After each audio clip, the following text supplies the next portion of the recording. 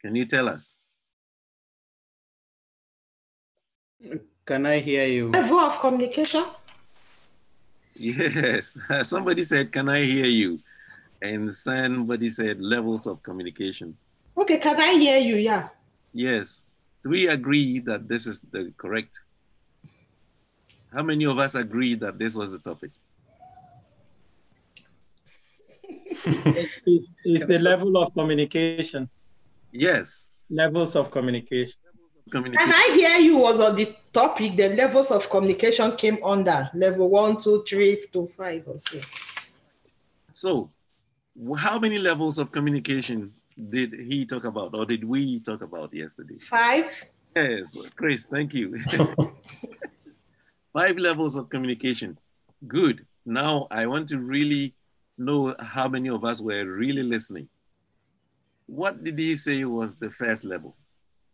Common communication. Common communication. What does that mean? Like, how are you doing? Simple talk or so. Okay. And your response, yeah. Yeah. Thank you, Sister Juliet. Anybody else? Okay. Sister Juliet, it seems you said everything. So, to the third level. What was the third level? Guided release. Uh-huh. Well, somebody is really listening and somebody is making notes. What is the meaning of that? How do I explain that? Yes, like if you don't feel like doing something, when you present it, make it understood why you don't want to. Yes.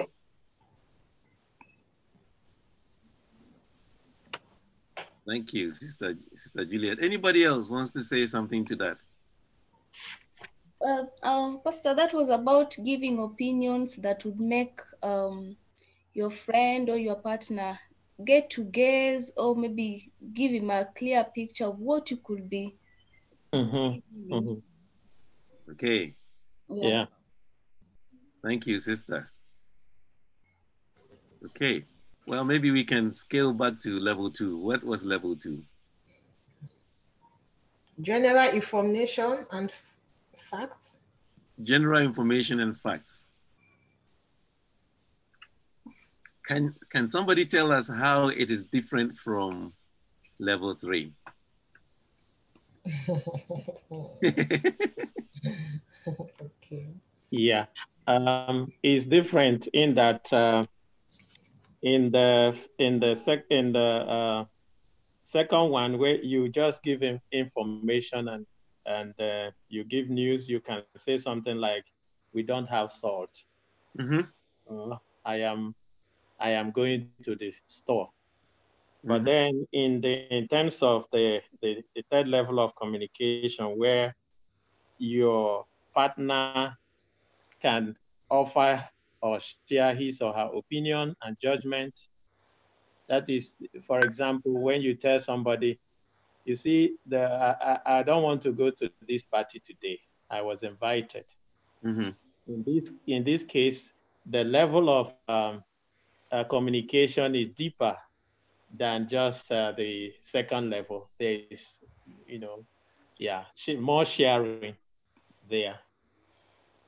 That's good, Brother David. This is spot on. Thank you so much. I can see Pastor Amoah is already on. What was the fourth level? Now he's listening, so we have to be careful what we say. High tension. Pardon? High tension. High tension. Stroke high reward talks. High tension stroke high reward talk. And what is the meaning of that? When they can no longer cannot connect properly. And the response gets a bit harsh. Good. Well, Thank you, Sister Juliet. You've been really following this. So let's also refresh our minds about the fifth level of communication. What was that? What was the fifth level? Truth in love. Mm-hmm. Yeah, it is total transparency. Total You transparency. know, where you truthfully share your real you without any fear. You can tell your partner exactly, everything without being, having any fear of any repercussion. That's from yesterday's message was the highest level, that, yeah. Thank you, Brother David. Thank you so much. You and Sister Juliet, you have been very, very good students. Pastor Amoah, those ones are listening really carefully. Other people are listening, but they are the ones who are giving the answers. So you heard them. Thank you so much. If I could, give you chocolate on Zoom, I would have sent you one right.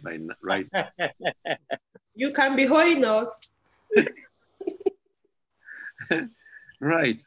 Good. Well, we are going to have the presentation right now, but before then, I'm going to ask Sister Ezine to bless us once again with a song, and then Pastor Amoah will come in and give us the presentation today. Thank you, Pastor. Good evening, everyone. Good evening. Another privilege to be blessed once again through our pastor, and I pray that we will also be blessed with the ministry of song. The chimes of time ring out the news, another day is dawn. Someone slipped and fell. Was that someone you? You may have longed for the strength, your courage to renew. Do not be disheartened, for I bring hope for you. It is no secret what God can do. What is done for others, He will do for you. With His arms wide open, He'll pardon you. It is no secret what God can do. Do you know there is no night, for in His light you'll never walk alone. Always feel at home wherever you may roam. There is no power can conquer you while God is on your side. Just take Him at His promise. Don't run away and hide. It is no secret what God can do. What is done for others, He will do for you.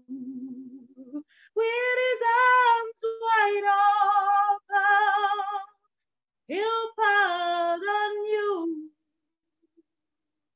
It is no secret what God can do. It is no secret what God can do. What is done for others, He will do for you. Oh, it is arms wide open. He'll pardon you. It is no secret what God can do.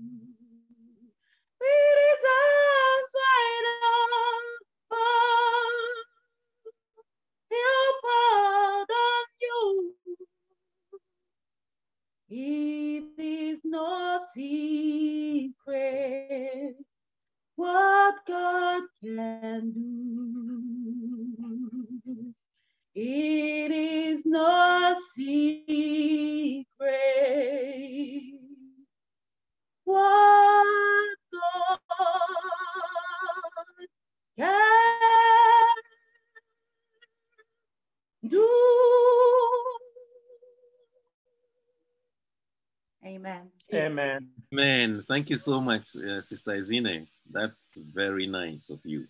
God bless you. Pastor.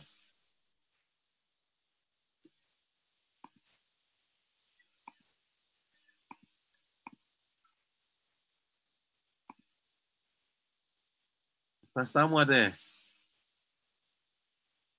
Oh, we seem to have lost. Oh, yeah, he's there.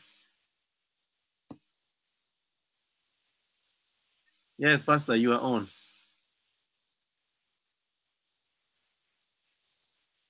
I think he has a problem. It seems that it is not working on his side. Mm-hmm. Okay, I'll try and reach him and see what is happening.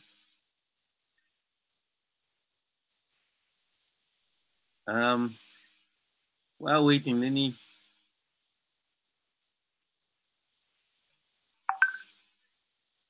Yes, he just sent me a message that he got disconnected.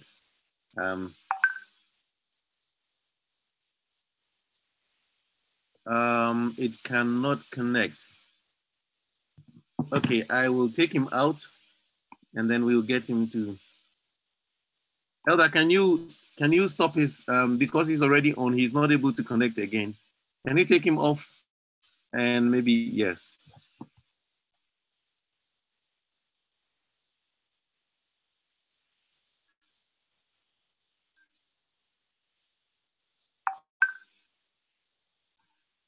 Hello, Pastor. Hello, Pastor.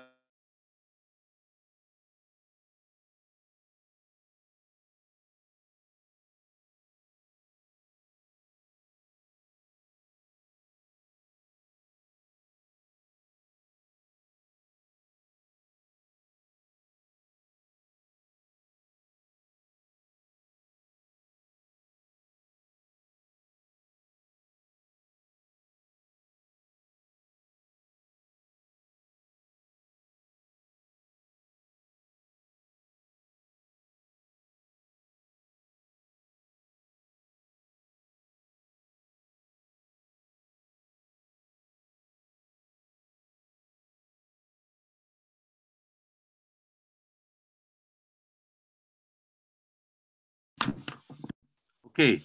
Yes, I'm very sorry. I apologize. Pastor has been disconnected. He's trying to connect again, and it's not working. It's not reconnecting, but he's going to restart the whole computer and see if it's going to work. So maybe we can continue with our discussion. We were talking about the levels of communication, and what else do you remember from yesterday that we haven't really mentioned this evening?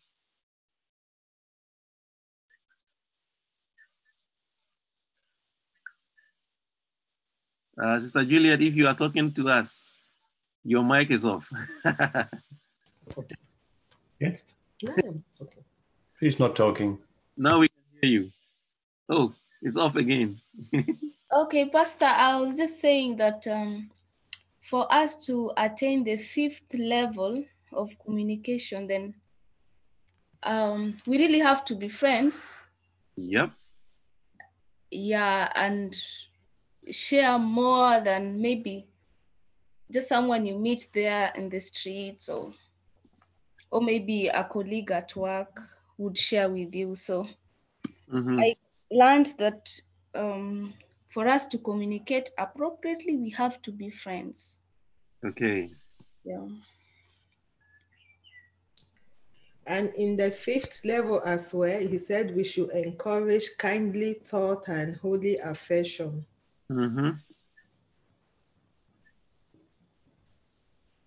Kindly thought and holy affection. Thank you so much, sister. Yes, Sister Beryl, you raise your hand. Yeah, I think it's nice when we don't have any secrets between us. I think when we are in that level, then we are able to just share anything and everything without any fear of being judged. Good. Vero, thank you so much.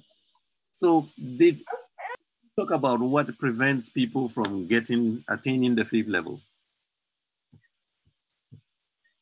Or if we didn't, what do you think would be things that will stop us from reaching the 5th level? No, you can, I don't think there's a right answer. You can say what you think, whatever you think would be the possible hindrance or possible obstacles to reaching the highest level of communication. Keeping of secrets. Keeping of secrets. Can hinder us.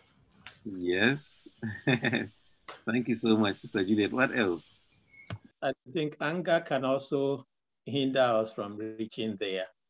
You know, just like we discovered yesterday that it could even mean your partner saying something that, you know, you are just surprised to hear. Instead of getting also angry or feeling disappointed, you calm down and you talk about it. You address it. And after you finish addressing it, the person will even have more confidence to confide in you and to even reveal more of him or herself to you. Yeah. Thank you. Thank you so much, Brother David. That's very, very nice. Good. Pastor Amoah is here finally. So now, whoa, good. We have Pastor here this evening, and we are very happy to have you. Pastor, over to you.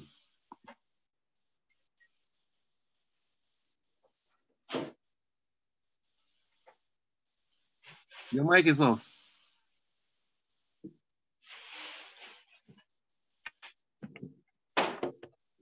Finishing, just when our dear sister was finishing the music, I was trying to begin to share the screen, and next thing I got disconnected and tried a couple of times, it wouldn't come back. So I swapped computers very quickly. They have to transfer the file here, but God knows what is going on. What we are looking at today is a third party or friend in our relationship. And I will begin by saying that marriage as an institution has suffered from the Garden of Eden in many ways. It has gone through checkered situations and has suffered a lot, all because the devil wants to find a way to make what God instituted in the Garden of Eden a success. The devil doesn't want marriage to be a place, a small heaven on earth. And so he has attacked it from the beginning over the ages, and it continues. And in our time, many other things continue to attack. And so this presentation really adds or brings it to our attention another thing that is encroaching on the territory of marriage or relationships. And that is very, very serious because it comes in a very subtle way without you even noticing it. And before you know it, it will be in the center of your relationship. And I pray that God will be with us as we reflect on this. Father God, again, we invite you to speak to our hearts. And it's in the name of Jesus we pray. Amen. You may have argued about this before.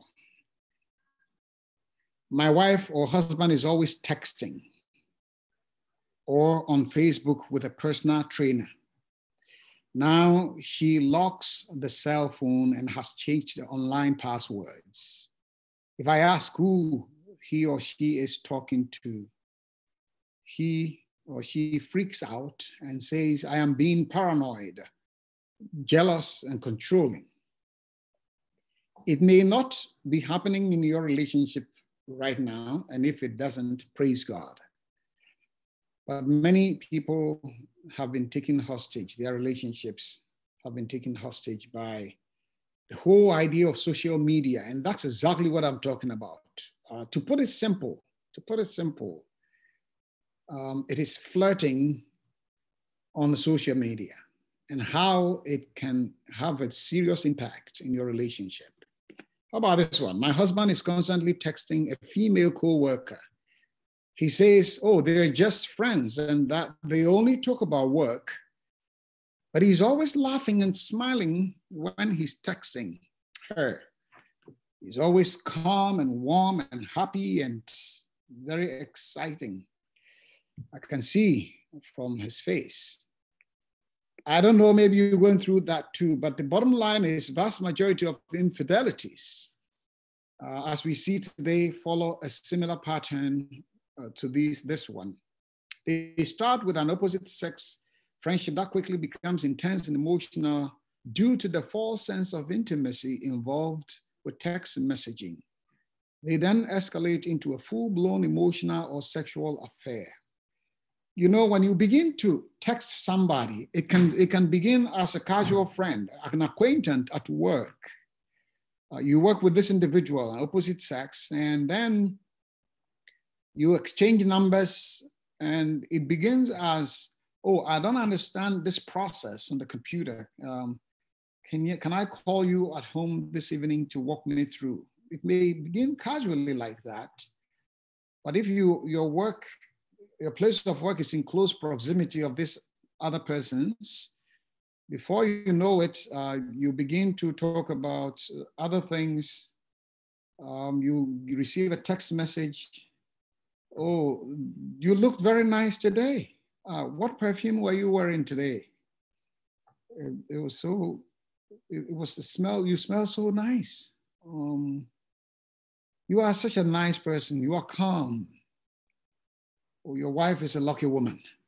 When these things are coming your way, don't look at them as innocent text messages. Because what they do is they begin to gradually work on your minds. And these days, you have many people using social media, Instagram, regular text messages, different apps that are for end-to-end encrypted that can really conceal your conversation from your husband or your wife, and people are engaging using those apps to communicate with other people. Sometimes you go to bed and you go with your phone. You go to the bathroom with your phone. Wherever you're going, you go with your phone. For sure. I need to also say here that cell phone has become a personal device.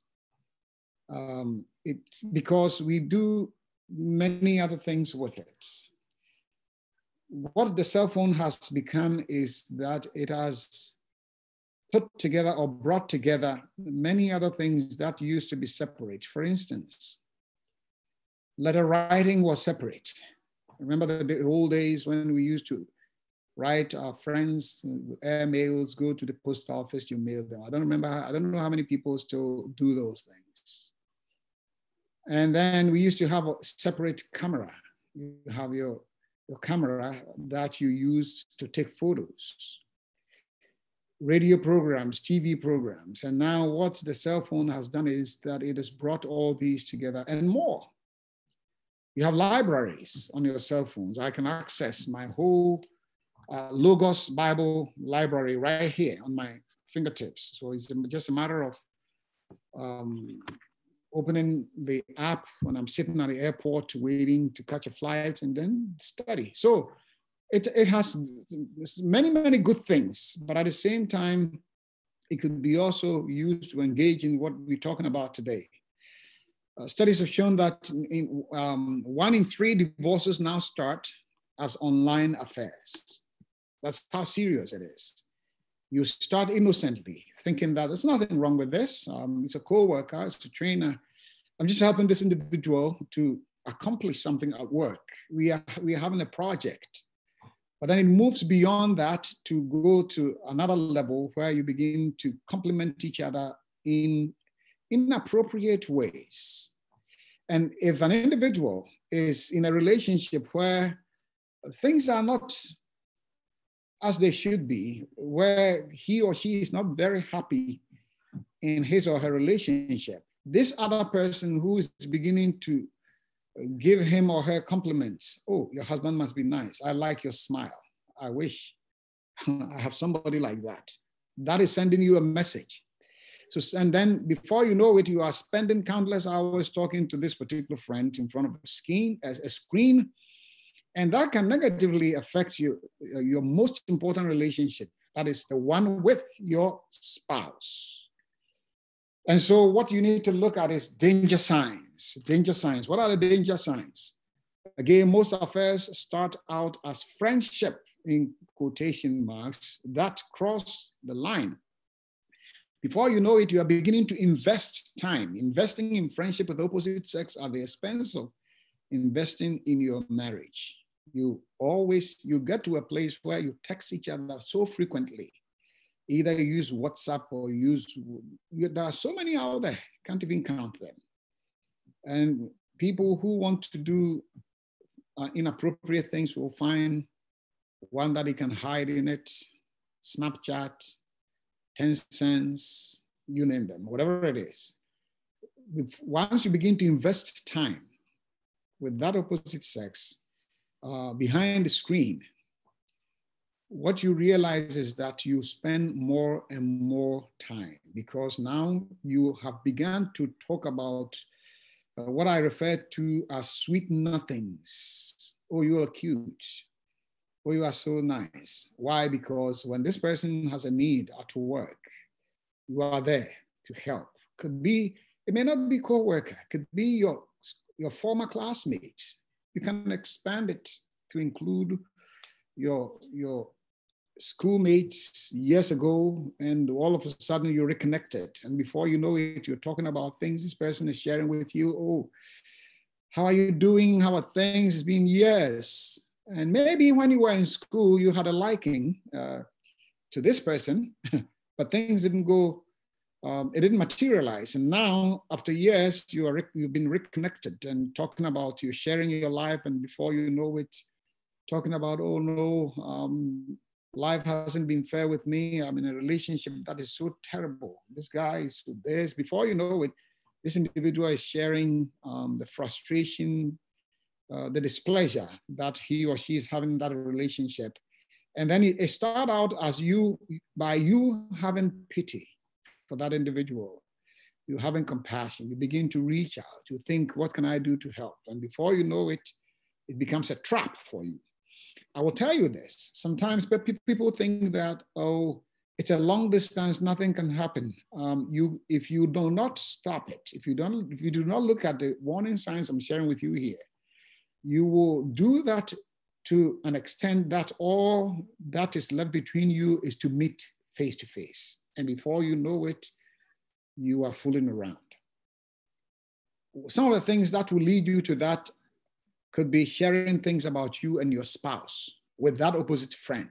You begin to talk about how he's treating you, how she's treating you. Oh no, we started out in high school and I wish we were able to develop this because I loved you very much and you loved me very much. I don't know why we parted ways. Begin to talk about that. You are reigniting the fire again without even knowing, withdrawing from your spouse physically and emotionally. After you spend time, you invest time with this individual behind the screen, either in WhatsApp or whatever it is, you realize that emotionally you're gradually detaching, especially if your relationship is not good. If the one you are in right now, you are not happy, things are not going the way you expect, you need God to help you. Other than that, you find yourself on this path that emotionally you are detaching yourself. And over time, you physically detach yourself. You don't want to have anything to do with him intimately. You often look, what happens is then you begin looking for excuses to see or talk with this other individual. You always find reasons to chat. You hide your phone under your pillow. Your wife she better not even look at the phone, or your husband. There'll be a fight. What are you looking for? You don't trust me. You're paranoid. What are you looking for in my phone? It's my personal thing. We should have personal boundaries. All of a sudden, you are setting boundaries. You're changing password to another every now and then. You begin to daydream about this individual. You're thinking about, oh boy, this guy sounds so good. This woman, oh boy, I just like to read her texts. Every morning when you wake up and you don't see a text from this individual, your heart is beating so fast because you are emotionally attached. That's how far you've gone. You're doing daydreaming, thinking, when would that day come when I will see this individual? I tell you, when you get here, you've gone far. Just remember what Jesus said. Sharing feelings, problems, and thoughts with your friend instead of your spouse. Now, on that same social media platform, you're texting, oh no, I didn't sleep last night very well. That guy, now you begin to refer to your husband as that guy. He wanted to have fun, didn't let me sleep and touching me, pushing me here. You're sharing all these things with that individual. You're going so far, too far. Not only that, are you convinced that your friends understand you better than your spouse? If you begin to think that way, watch out. When you are having communication, when you're flirting from a distance, it looks good, it sounds good. Emotionally, it may feel good, but I'm telling you, it is dangerous. That person is no better than your husband or your wife. It's just that you haven't lived with that person for a month. And so he sounds good, he comes across good on a social media, and before you know it, you are sending all kinds of photos to this individual. The thing is there flirting or sexual tension between you and your friend? Ask the question. Are you flirting? Why is it that you're sending some photos that are very suggestive to this individual? Why is it that if you don't hear from that individual, your heart is beating fast, you're getting upset, you're getting frustrated? It is because you have communicated on that social platform so much so that you are emotionally connected. So when you don't hear from that individual, you feel bad, you can't breathe, you can't sleep, you're twitching and flexing your muscles and all, grinding your teeth and moaning and sighing and all kinds of things. Do you look for legal ways to touch that individual? What do I mean by legal ways? If it is at a church, a place where, in a situation where you can meet face to face, let's say at a church, do you find a way that when this individual comes to church, you are the one trying to go and take her jacket off her shoulders to go and put it on a closet for her? That is the legal way. Or always trying to take a photo with that individual so you can hug that individual from the side so tightly. Those are legal ways I'm talking about. You're looking for opportunities to really be closer to this individual. Is dangerous. Do you find yourself paying attention to how you look before you see that particular individual? It's a danger sign. Danger sign. All of a sudden, when you go out, you put the best perfume on you. You're paying particular attention when you are going to meet that individual. Particular attention about your dress, the way you act. So you want to come out the best when you're going to meet that individual. It is a dangerous sign. Is there any secrecy about your relationship? How much time you spend together? What you do together? What you talk about? How many time do you spend with that individual on the social media? Compare that with your spouse. If you're doing it too much, watch out. Watch out. It's a danger sign. 20% increase in Facebook users could be linked to 2.18% growth in the divorce rate. And this is even an old study. I'm sure newest recent studies will give us more. The institution of marriage, already under siege in many quarters, seems to be facing yet further assault from people's growing enthrallment with social media. No marriage is affair-proof, my friend. I challenge you today to think about it. No marriage is affair-proof. We are all at risk of losing our focus and being swept into an emotional affair. But with God's help, you can safeguard your marriage. When I say no marriage is affair-proof, that has been proven in many ways. No, that's why you may have even a pastor. They say, oh, he's a great pastor. He's a spiritual man. Before you know it, he's down. Why? Because sometimes we let our guards down. We do not set proper boundaries. We think I am a spiritual leader. I tell you, when you are a public figure, especially men, you get attracted to some women. They look up, some women look for leadership skills in men. And when they see somebody who's good in public places, always seeing you, I tell you, sometimes they're looking for more than you think. We come across those things sometimes, see somebody smiling to you in a very different way. You just say, Lord, help me. That's what you do. So your marriage is not affair-proof unless you have God with you. Let your marriage be your number one priority. Make sure you are working to meet your spouse's most important needs. If you're not sure what those are, ask. Those are the things that come out in your communication, the levels of your communication, all the things that we've covered so far. Spend time loving each other, talking about each other, getting to know each other, and know more about each other. Develop and grow together spiritually. Pray with each other and for each other. Not only that, set boundaries about how you will interact with the opposite sex. For instance, you and your spouse may decide that neither of you will be alone with someone of the opposite sex, even for business lunches or late night work. Set that boundary. You can set a boundary as to what time, how late you will use your cell phone. I will not pick up any calls after 9:30 or 10. I do not respond to text messages after 10 p.m. And so set boundaries, appropriate boundaries. You need to have time where you can put away the phone, spend time with each other. I've come into a situation, actually, I was working with a couple, and it was interesting. Interestingly, one of them said, well, Pastor, sometimes, we while in bed, we just we are on our phones and we share, we text each other romantic stuff. I said, really? But why do you have to go around through the phone when you have each other right there? Talk to each other and put the phone away. Some people, they go to bed with it. It used to be television in the bedroom, but now it's the cell phone next to you. In a little click, pick it up. Let your acquaintances be those who are happily married couples who don't believe in fooling around. Stay honest. I'm just giving pointers here. Tips. Stay honest with yourself and with your spouse. If you find yourself attracted to someone, admit it quickly to yourself and tell your spouse. That's the biggie one.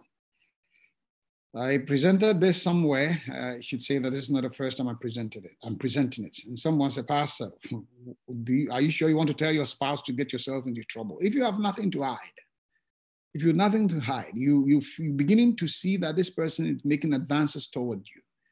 And then you feel, oh no. By telling your wife, you just want to guard against what may be coming next. And so your wife, it's just being transparent. That's what it is. So honesty is the key to preventing a relationship from escalating into affair. Avoid gatherings and other forms of entertainment that can increase your vulnerability to affairs. In other words, avoid gatherings where this person that you are texting now, this will provide an opportunity for you to meet frequently. Do yourself a good favor by avoiding that. Seek what will make your spouse happy. One of the ways that you can fend off some of the advances is just anytime this person is coming with something, tell them about your spouse. Oh, my wife and I, this shirt, my wife got it for me. I love it so much. Really, she knows my tastes. Talk about your wife more. Let this person know that, hey, I love the one I have and I'm happy with that individual. avoid flirting. Most stop footsie, going to parties, sitting on the same table and playing with your foot under the table. No, most affairs begin with what's considered innocent flirting, but there's no such thing. Flirting is not part of a friendship. It is not.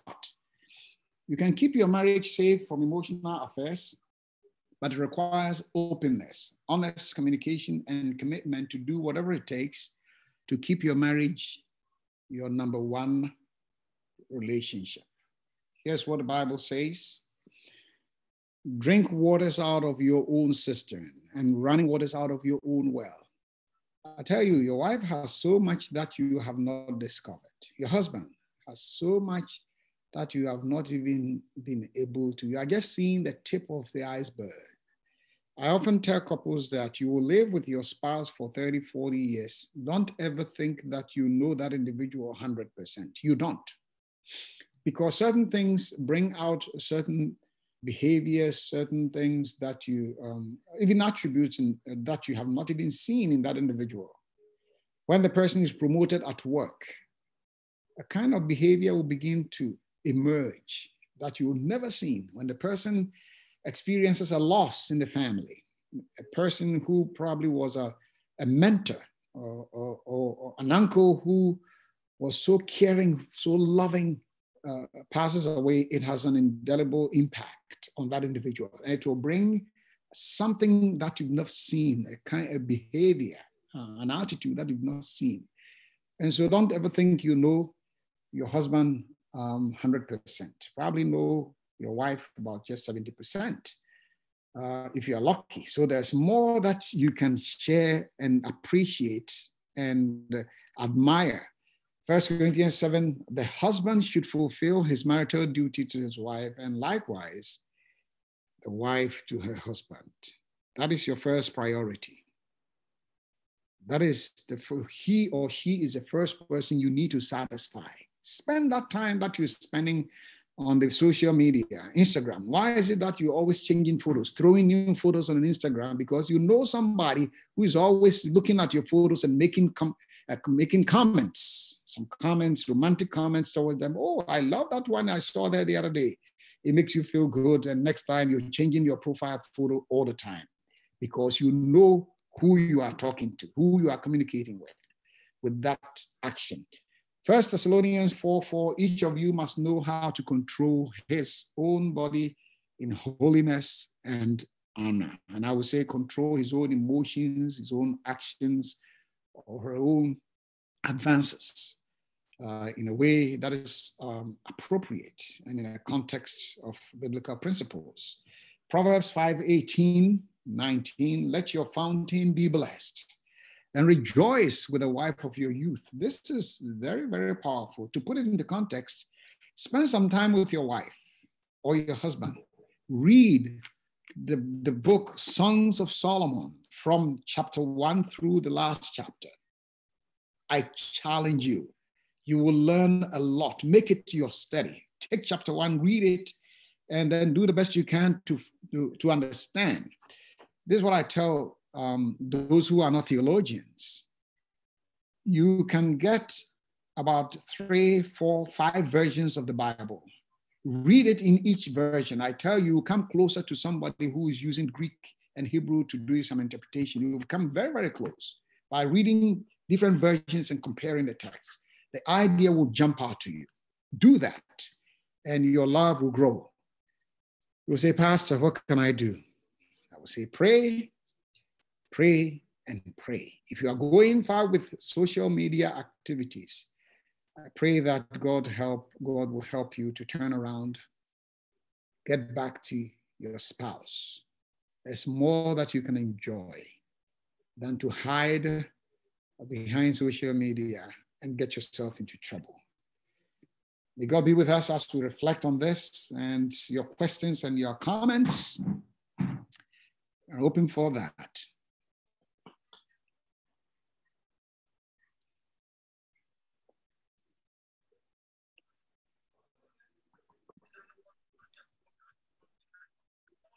We're very quiet today.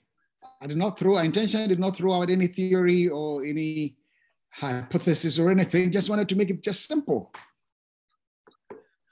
Thank you, Pastor. And I should say that you can take the whole idea and apply it differently. For somebody, it may not be social media. It could be my business. If your business is becoming the third party in your relationship, think about it. If it is your extended family members are becoming the third party in your relationship, watch out. If church, sometimes even some of us, we spiritualize our roles in the church so much so that it robs off our relationship. Your comments now, I did my talking, so it's your turn to now talk to me. I don't presume to know everything. We all learning together. So, Pastor, I have a question. Okay. Well, you just mentioned church. I'm a pastor, so if you mention church, then I am. So, how do you balance God first with your relationship? I think it's quite important, Pastor. God first begins at home. We say charity begins at home. God first is in my heart and in my life and in my family first. If they are not my first priority, by having God in the family circle, my projection at God or spirituality will be just superficial. So God, the balance is that I think it was Joshua who said that me and my house, right? We will serve the Lord, right? Okay. And so God first means that my relationship with God, because my horizontal relationship should be the priority to then impact my vertical relationship. And so God first means that I have a personal, deep relationship with God, even as a pastor. If I don't have that relationship, let me put it this way, you cannot give what you don't have. Nothing happens through you until it happens to you. Did that make sense, Pastor? Yes, you do. But I have a follow-on question. Okay. Somebody was giving a personal testimony. He said that, my partner doesn't really take God seriously. He doesn't, or she doesn't really want to be part of God's family. And when I'm about to go to church, when I'm ready, that's when he demands, or she demands that I want this. I want you to do this for me, and I want you to do that for me. So how do you react or respond in such cases? When somebody sees that, this is the time that you want to have with your church family, and that's the time that they also want to spend with you. Okay. Here's how I look at it. If what you are learning at church is not put into practice at home, I will say watch out. Because if I'm going to church, and sometimes it requires patience to be able to win over your spouse who is even an unbeliever. And so if I'm learning at church about respect, appreciation, patience, honor, and I can add many other things that we learn at church, and I cannot apply those virtues in my relationship with my spouse, then it becomes a problem. What I mean by that is I've seen situations where, similar to what you described, and there was a lady who says, Pastor, my husband is of another faith persuasion, and he'll wait until when I'm going to church and he will ask me for fufu, and it takes a long time to make fufu, as you know it. And that's when he wants to eat this type of meal that takes a long time to prepare. And for me, I think he just wants to do that to disrupt my time to go to church. And so I told her, why don't you, even if it's a test, you are learning to work in harmony at church, right? Would you take your time and prepare that meal for him without fighting? Every time he asks that, just be patient and go through that and see what it can do. And so I shared a story about a woman, Pastor, you know her. She passed away about 2.5 years ago, unfortunately. And she would tell me, Pastor, my husband brought me to the church. See, I followed my husband, not brought me. He said, my husband tried for the first 20 years in our marriage. Didn't want to have anything to do with Adventism. And I made sure I irritated him on the Sabbath morning. But this guy will be so patient. Sometimes he will stop going to church, stay home with me, and then put up with my nonsense. Now, the woman talking to me put up with all my nonsense. And so after a time, I asked myself, what kind of person is this? There must be something good at that church. I should stop fighting it.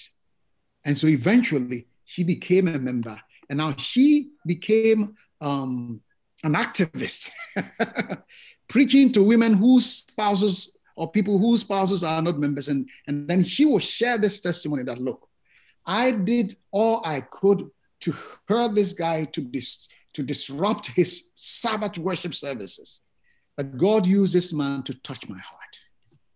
In other words, what I'm trying to say is that if we're talking about patience, love, care, forgiveness, and this husband or wife of mine wants to use that, knowing that that is where it hurts the most, can I also pray for God to give me that patience to be able to apply it at home? That is what I mean by God is not coming into my family. If I'm not balancing that act, that what I'm doing at church should be seen in my home, in my community, and in my work, in all the relationships I have. So that's what I mean by that. I'm not saying forsake everything just for that, because we need a community environment to grow. And so that is also very important. I see Brother Jean's hand here. Pastor, did I help? Yes, you did. I was going to say, is there a limit? Is there something that you really shouldn't do? I mean, that, okay. But if it is taking you away from anything against scripture, that is where I would draw the line. Okay. That's where I would draw the line. Yeah. Thank you. My husband, my wife wants me to use our funds to go gambling. Go do something that is strictly against scripture. Yes, then I will take a stand. Thank you. Yes, Pastor, thank you so much for the presentation. All this actually requires the grace of God, because my friend was having such a problem where the wife will ask him to do exactly the same things before he can go to the Sabbath. But the man decided to do it for 1 year, for 2 years. But after 2 years, the man said, okay, now I have to be serious. When it comes to the business of God, I have to be serious. My wife, see, I have time for you for 6 days. Please, you can ask me whatever you want. I can do it. But please, this day I have reserved it to God. Please listen to me.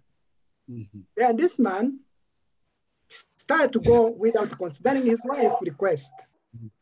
But after some time, the wife said, but why this man is so serious? Maybe something is there, something special is there. Then the wife told him, okay, today I want to go with you.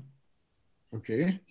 And after some time, she became an Adventist, and she's now actually even a deacon. Okay. Yeah. Yeah, I appreciate that. Yes. You see, when we say balance, or when I say practice what you are learning at church in your home, it does not mean this person is going to walk over you and trample upon your Christian principles. You are going to let the person know in love and in patience. That's all I'm trying to say, in love and in patience. And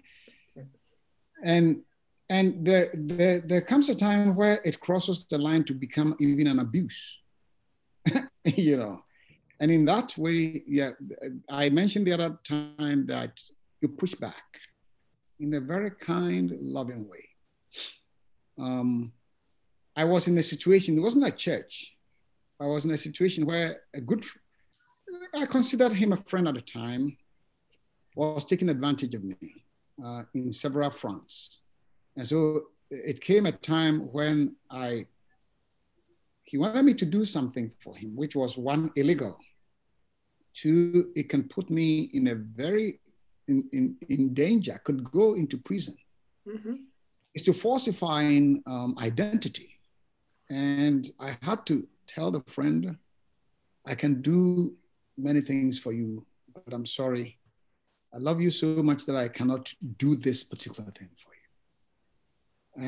And that is what I'm talking about. You, as a pastor, let me tell you, we're going off tangent here, but as a pastor, some people will come to me and say, can you write a letter for me that I have been a church member? Sometimes they need a character reference. Can you write a letter for me that I've been a church member for 10 years in this particular church? When I know that you have not been a member for 10 years, I don't beat about the bush. I just tell you, I really, if it is a work promotion, I really pray that you'll be promoted. Unfortunately, I cannot write such a letter for you. You see, when we are straightforward, people will know you. You know, sometimes what we do is we try to be nice and we don't know when to say no and these kinds of things. And then people will take advantage of that. Pastor, I see your hand again. Yes. Yes, sorry, back to the topic. Pastor, so I live in the same house with my wife. You know, we share the same bed. Why would I invest my time with another person? Why would I have a friend? Why would I pay attention to somebody else? What are the underlying reasons why these things happen? I like to open up for all of us to discuss here. I know you're looking at your time, Pastor. I will throw one down, and then I'd like to hear from you. Insecurity can play a major role. If you feel insecure in your relationship, it can cause you to look for other ways to feel good. What else?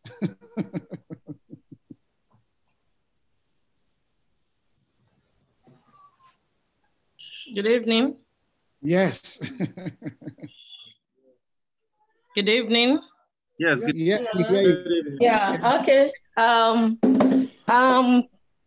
from the Gambia, and because of the time difference, I couldn't join because the first day it was 7:30. The person that invited us put, and 7:30 here. It was when I joined. You've already finished the program. Then later the person put 6:30. 6:30 in the Gambia. That's UK. The person put UK time. So UK time is 6:30, but ours here is 5:30. So that was the day, I think day before yesterday I joined, but you have already finished the discussion. That's just by the way. A person just asked about being with the wife, that why would he have time for maybe another person? And I want to just say this, that there are times that a friend can be going through emotional problems, and being a close person to you, the person might share his or her problem. Especially, let me use her problem, because we all know as Adventists that we do this end it now. And we see so many problems that do come up when maybe a spouse will be maltreating the other one. And when someone like that confided in you that this is the problem I'm going through, and you try, because you are with your wife, and you try not to maybe raise any doubt or or some other things so that your wife might not get jealous, you try to shun that person, or you try not to really come into help, it might not be good. But what I want to say, when someone like that has a problem and maybe open up to you, the right thing is to ask the person that, as you know, I'm married, I want myself and my wife to counsel you, to help you in this situation. Even maybe the person need more than counseling, but the right thing is for you to allow your spouse to know about it, and both of you try to help the person, because there are times that the person will be in that relationship and it might end up in that, and because the person will just be there, it will be okay, people will talk to my husband, and the husband will continue to molest, or maybe to harass, and maybe we've learned about so many that led to death. So something like this, being with your wife, yes, but if you have someone that has maybe opened up to you, let your spouse know, so that both of you will know what and how to act. That is what I want to say. Thank you. Thank you. Thank you. That's very good. I think there was another person who wanted to talk at the same time. Yeah, I would jump in. I saw someone else before me, but I think also with the pastor's question is one of the reasons why I think it all boils down to lack of faith and trust. But I wouldn't be talking in my partner, but lack of faith and trust in God. Because when you understand the role of the marriage, why marriage was actually there, it was that the work of God could be put forward. And we know when we find ourselves in difficult positions, whereas if we find ourselves wanting to be with someone else other than our spouse, we know that that would really hinder the work of God. Because that's exactly what the marriage is actually there for, that the work of God will be able to go forward and as one unit, as God has set it out. So I think faith and trust in God could be also one of the reasons why these things might occur. Thank you. You're welcome. Thank you. I also want to respond briefly. One of the reasons why people can, in spite of their partner being there, begin to have such intimate communication with opposite sex, which they are hiding. It could also be that they are looking for sympathy. They're looking for somebody who can understand their plight. So they now confide with someone else instead of their partner. Thank you. So, Pastor, maybe I should ask another question, if that is okay. Mm-hmm. So, if your partner is talking to someone else, and what would be the best approach to try and solve the problem?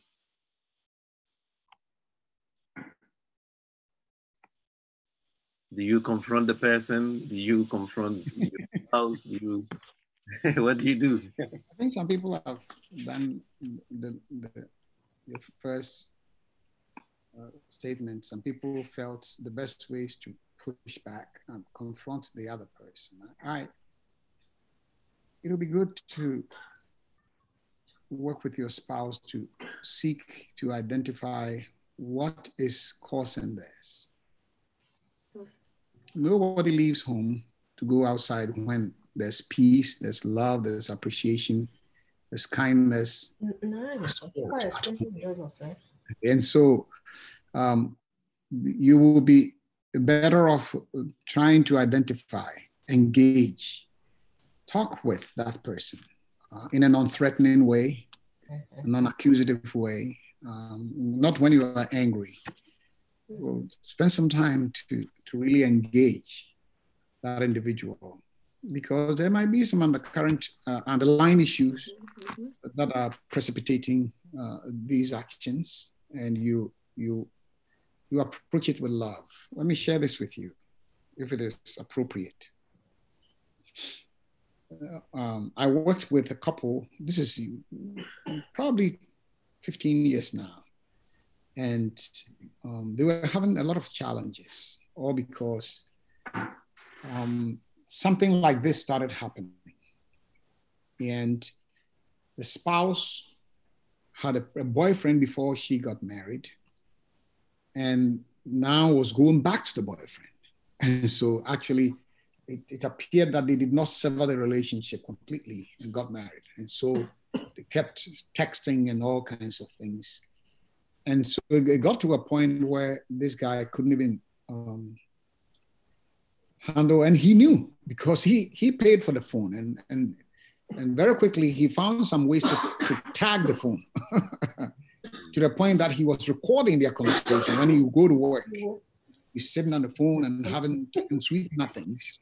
So he recorded all the conversations, and then attempted to work with the wife. And initially, it wasn't working, because she would fight back and all that. And so that's why they came to me. They came to me. So I went in and I worked with them, talked to them to approach this, not with anger. And the gentleman did something that really I appreciated. He said, look, in one of our conversations, he looked at his wife and he said, look, I know all these, I've listened to all your conversations, talking about what he could do to help you, this, and that. I do not want to use that against you. Is there anything with me that doesn't make you happy? I'd like to know, because I love you, even though I know this deep conversations and all that. He's your former boyfriend. I get it. I want to build this relationship. Help me to know if there's any weakness, anything that I am lacking, I am willing to learn. And I was really touched. To tell you, and to the glory of God, they're still living today. They have two beautiful, well, one is becoming a young adult now, about 15 or 16, yeah. And a girl coming, and they still live, they're now a strong couple. And so as I said, there may be something. Maybe the former boyfriend was talking sweet nothings, trying to convince this woman, but this guy didn't use that, go, forget about it, no. Came down and said, yes, I see all that. You're flirting and all that, but is there anything that I can do to make you? I saw your hand. Yes. Yeah, it's a question. So how do you do with a partner that is extremely jealous? For no reason is just jealous. When a woman calls a woman, is problem. A man calls your phone, is problem. Your phone rings, anything, every time is jealous, always suspicious. How do you handle? That one is a different problem. So really, it's not about, if it is everybody, your boss calls you, he's upset, that's a different Extremely problem. jealous, yeah. The root of some of those things, unfortunately, are insecurity. But then I keep saying that, but also, could it be that something has happened before? That's something to also to explore. Has something happened before? Maybe this spouse, I know what has happened before and I forgave, and now I see the trend building up again. And so I am just trying to guard against, but I come across as being jealous. Could it be, or I feel insecure that maybe I don't have what it takes to make this thing work, and I'm afraid that somebody might convince or take this person away. Could it? So usually there's an underlying situation that's happening. And also we shouldn't forget that 1 week, you cannot touch everything in 1 week. We shouldn't forget that some of us, we have predisposed behaviors or some things in our past when we were growing up that we didn't deal with them. And sometimes they put us in a situation where we are fearful, we are insecure, we are out of balance in life in general. So it's not about my spouse. I have warped realities that I have embraced, and these are all causing me to do certain things. Yesterday I touched about mental health. Yeah, there are mental challenges that sometimes will hurt somebody or will cause somebody to do certain things that we might not even know. But sometimes we will say, oh, he's aggressive or she's aggressive or he's this. There may be some underlying issues that were not dealt with properly that are causing these things. So that is beyond flirting on social media that we're talking about. It's really a pathological issue that needs to be dealt with. So Pastor, thank you for the answer. I also wanted to say that sometimes it's also how we began the relationship. Yeah. Now, if we began the relationship, if we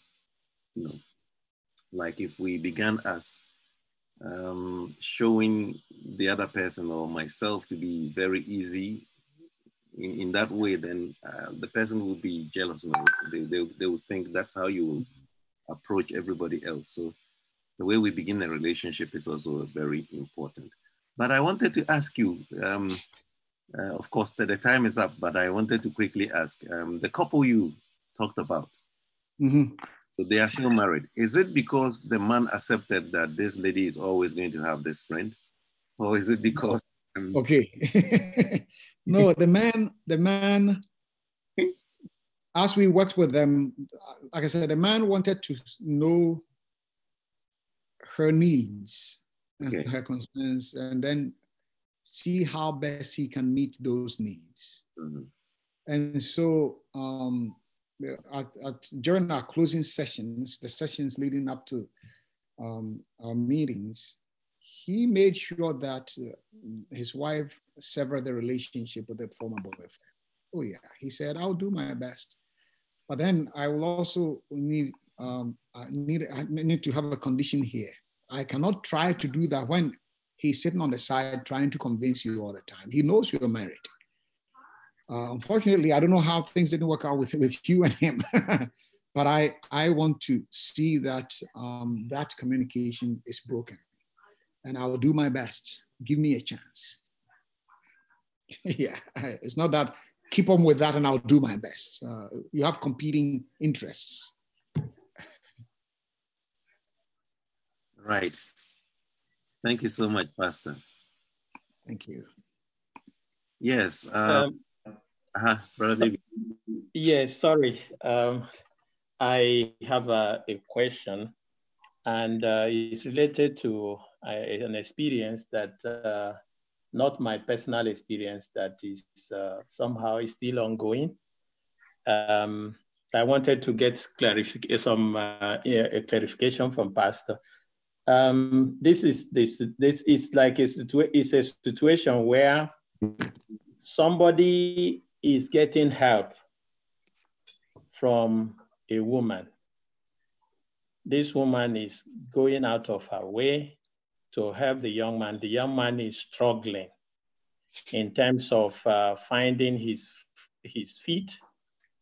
And this woman was very willing to provide the necessary assistance.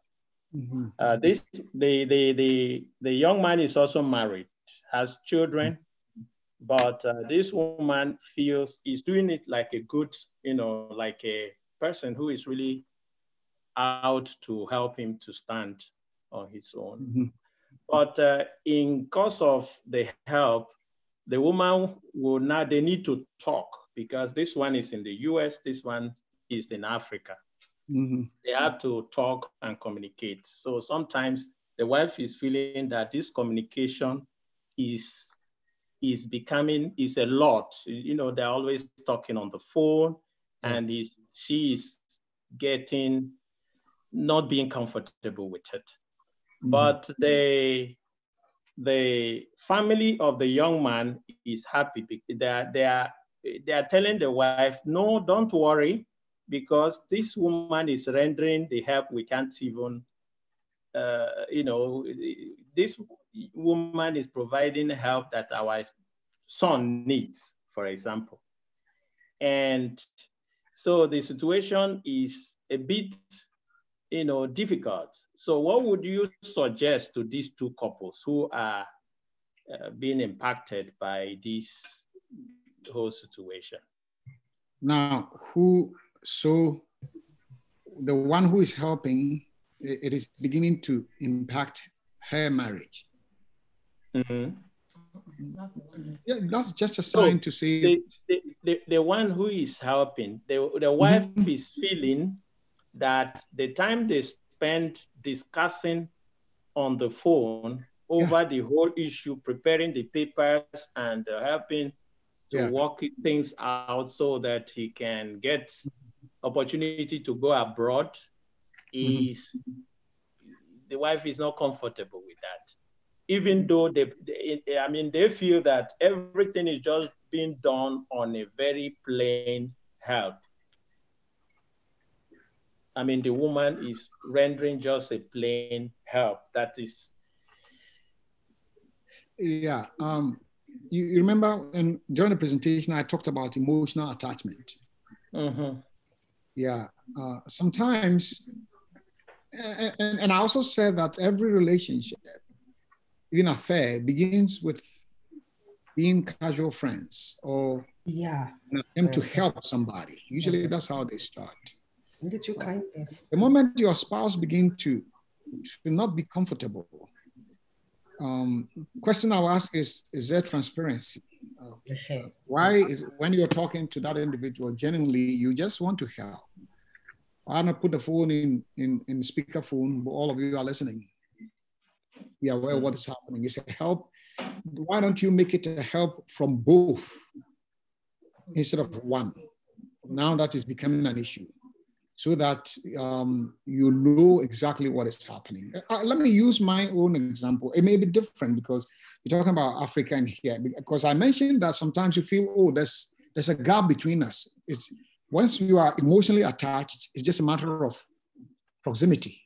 I'll share the story with you. A good friend of mine, he got stroke, a pastor, and very, very good friend. We've been friends for probably about 30 years. And then more so, he was my associate.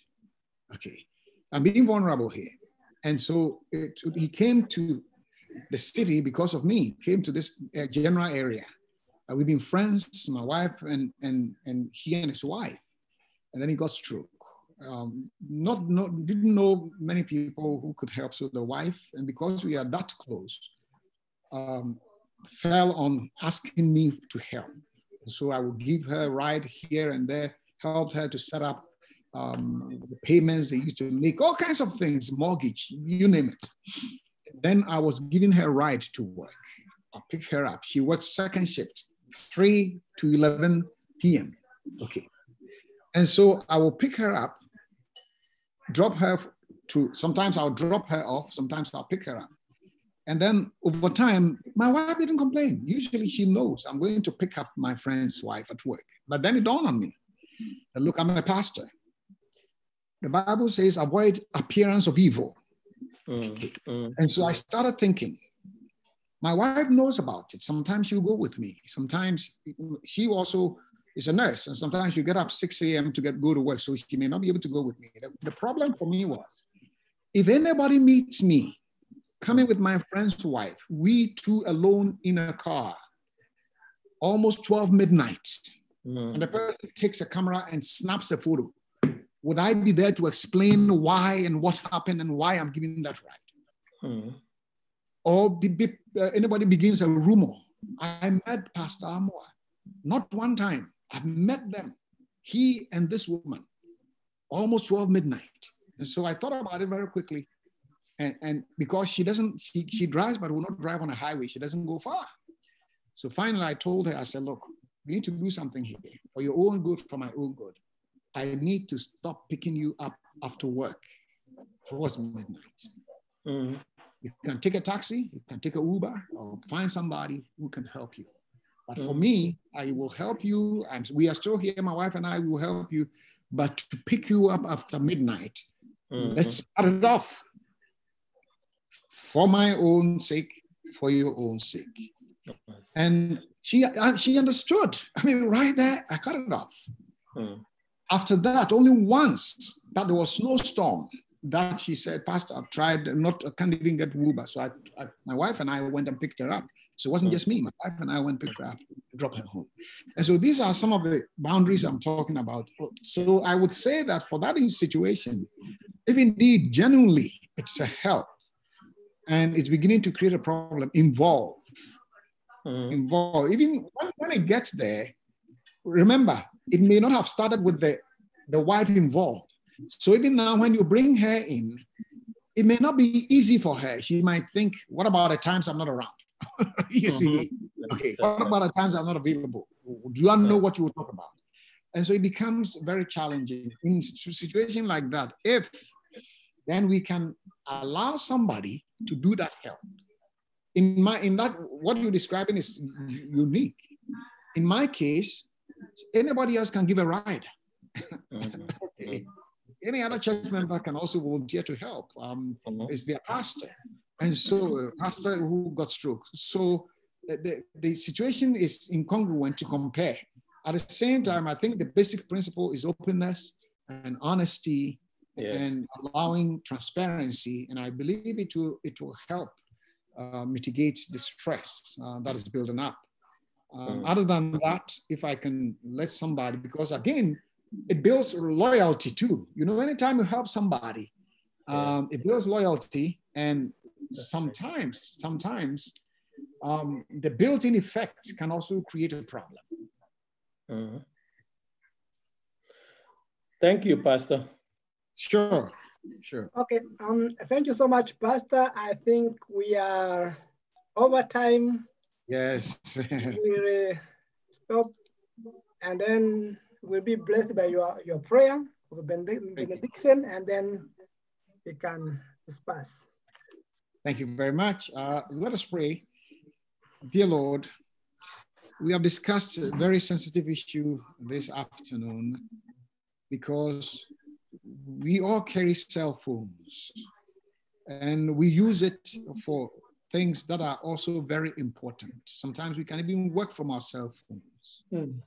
And so cell phone in itself may not be bad, but the devil uses every avenue he can find to entice, to confuse, to drag us, and to lure us and lead us into temptation. And we pray that, Lord, where we are weak, we ask for the power of your Holy Spirit to give us strength and power to overcome and be able to work with you and with our spouses in our relationships. I pray for each and everyone here today that if there be anyone who is struggling with social media, creating a problem in his or her relationship, I pray that you will be with that individual. Sometimes the devil will use the idea of help to gradually lead us into a place that we did not even anticipate. And so I pray that we will be constantly guarded by your Holy Spirit,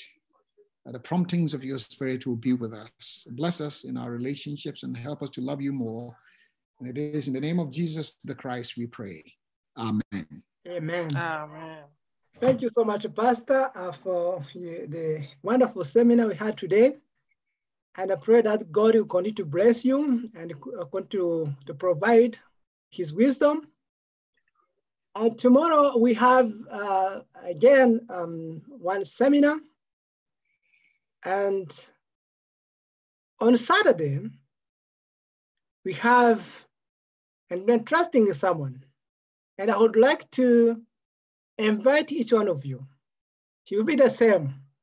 Pastor Dr. Amoah, he will be the same for the preacher, the sermon.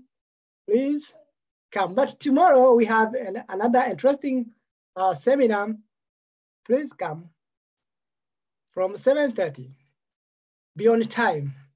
Pastor, do you want to remind us what we are going to have tomorrow, or it is You are muted, Pastor. You are muted. Yeah, it was going to be, I was going to talk about the ribbon, the red buttons. Mm-hmm. But I am thinking that through the other presentations, I've touched on that. And so I will replace that with another presentation. Okay. Okay. Thank you, Pastor.